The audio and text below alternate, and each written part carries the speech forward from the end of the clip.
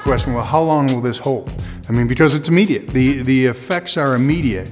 And the nice thing is that people can experience a change on the spot because we're tightening battery cable. So people walk out of a session stronger than they walked in. And muscles are able to fire, they're able to contract, and they're able to function more efficiently. And many times when they're able to function more efficiently, the pain goes away.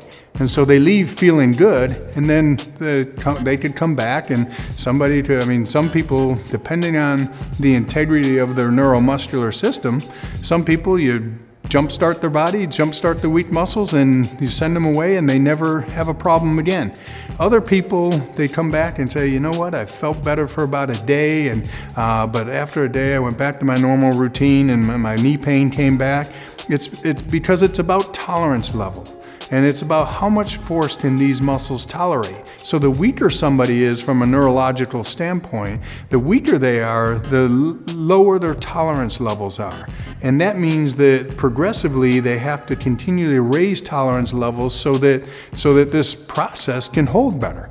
And every time we jumpstart the muscles and tighten the battery cables, it raises the tolerance levels of those muscles. So early on, some people with low tolerance levels, it may not hold as well. But the more they come in and get repeated sessions and repeated treatments, the more we raise the tolerance levels so they can tolerate the forces that are being placed on their body in everyday activity, and then they can start to heal. So how long does it hold is dictated by the integrity of their neuromuscular system and really how inflamed their body really is.